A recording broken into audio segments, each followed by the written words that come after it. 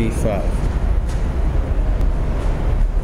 Okay, so here is the destination dispatch elevator at the Wells Fargo Center in Denver, Colorado.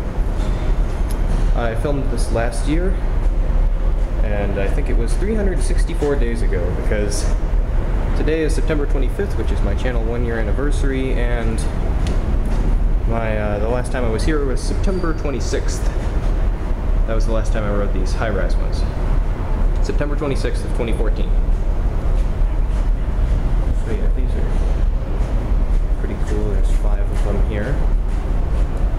They've got signs on the walls. No observation deck, to prevent people like me from coming in. Yep, here's the elevator.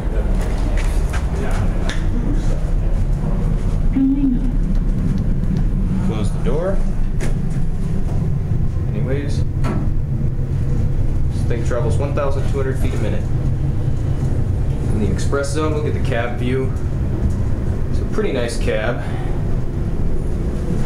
Granite stuff. Yep.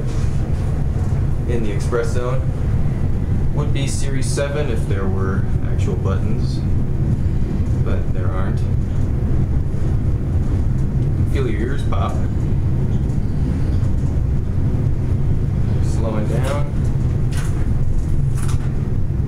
47. So here we are on 47.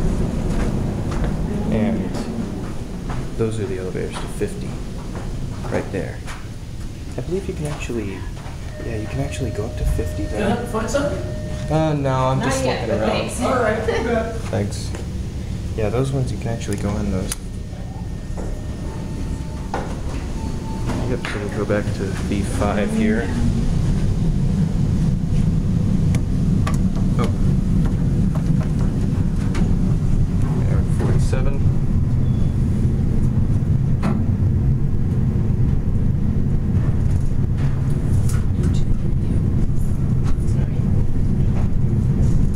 Then the express zone.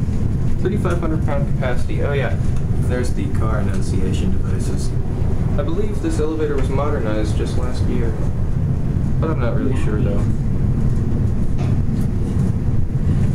It says we're going up even though we're still going down.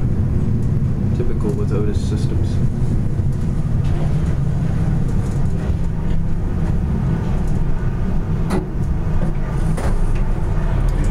So yeah, I'm going to say that travels 1,200 feet per minute.